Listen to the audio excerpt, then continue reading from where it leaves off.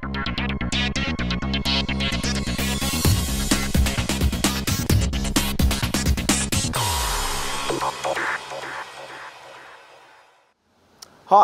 in the next few minutes I'm going to show you a solution to a problem that I know you've been struggling with for some time. Painting plastic bumpers is common every day in every body shop, and when you think about the amount of white bumpers that you paint, wouldn't it be good to have a very fast but secure and reliable process to work with? Therefore, I'm sure you'll be interested to know that we now have a primer surfacer available in 3 colours, including a pure white, which is suitable for wet-on-wet application, direct to plastics without the need for pre-priming, and it has an overcoat time of only 5 minutes. As always, start by tempering your new unprimed plastic part for 60 minutes at 60 to 65 degrees C, as this will bring any remaining release agents to the surface and will make your cleaning and preparation much easier. If you're smart and you think ahead, place the bumper in the booth at the same time as you're drying another job to save on energy costs. Clean with an appropriate plastic cleaner or silicone remover and grey ultrafine sanding pad to remove the release agents thoroughly. Clean once again with a cloth moistened with plastic cleaner or silicone remover and dry thoroughly with a clean cloth. Finally, allow the bumper to stand for a short time to allow any residual solvent to evaporate from the plastic substrate. Now, making the product ready for use is actually a very similar process to that we use for the metal product. We simply replace the 10% accelerator with 20% of the direct plastic additive. Now, the plastic additive actually starts to give us some benefits straight away, in as much as it gives us the adhesion to the plastic we need and it flexibilizes the product. And this is going to save us time, as it means one less step in the mixing process and also one less product that we need.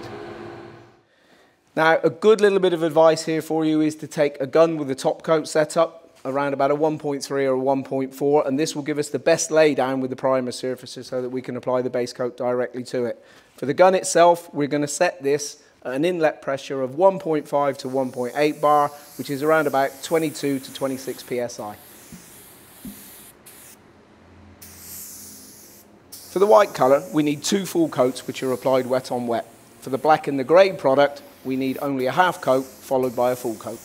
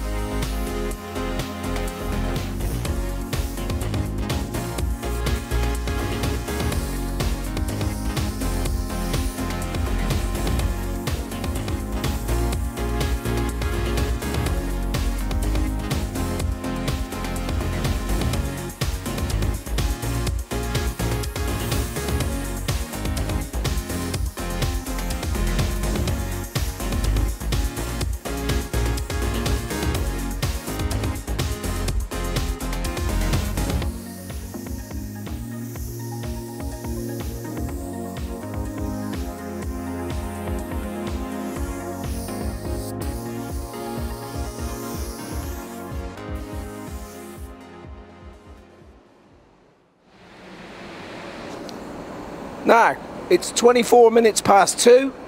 Let's come back in 5 minutes and see how dry it is and see if we can denib it. So my cameraman is actually pushing me to make sure that I get this in time. It's actually now 2:29, and believe me, it has been 5 minutes. I just want to show you the sanding of this though. You would expect with a flexibilized product that this would still be a little bit rubbery, but let's take a check. And as you can see, I've got some nice powder on my softback sanding sponge here. I'll just take a different type of abrasive, which might be a little bit more aggressive. Again, no issue with that. So you can rest assured this dries within 5 minutes. The observant amongst you will have also noticed that I applied the same mixture to the fender as well. Now this is going to save you time, money and effort, because you only need to come into the cabin with 1 pot. You don't need 2 separate mixes for plastic and metal substrates.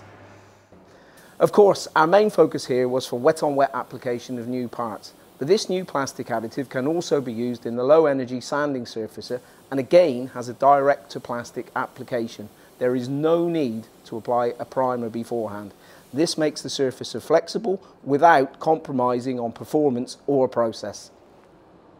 The super fast air dry performance of the surfacer or filler is also not affected, and this can be sanded from just 20 minutes depending on your climate.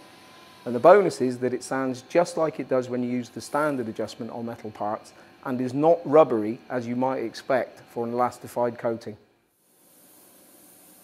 So let's continue with the base coat, which is applied as normal, and because I'm working within the low energy system, there is no need to activate or harden the base coat when overcoating with the low energy clear.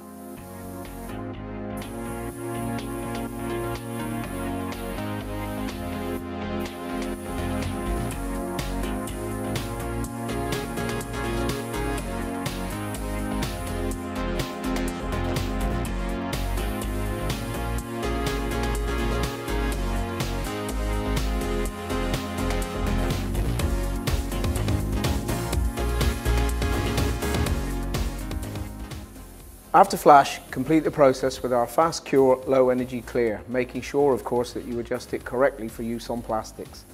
This will dry in around an hour at 20 degrees C, or alternatively 15 to 20 minutes at 40 to 45 degrees C object temperature. And this process has several benefits.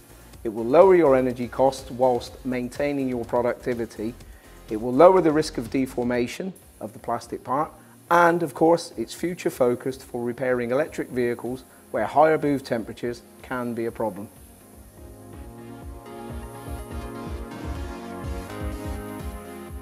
So one new product can make a tremendous difference to the way that we repair and finish plastic parts. Now, this product innovation and the benefits that come with it are not solely for the ultra productive body shops. They are for any shop that wants to reduce energy costs, increase their productivity and make their life much easier. Thanks for watching. I'll see you again soon.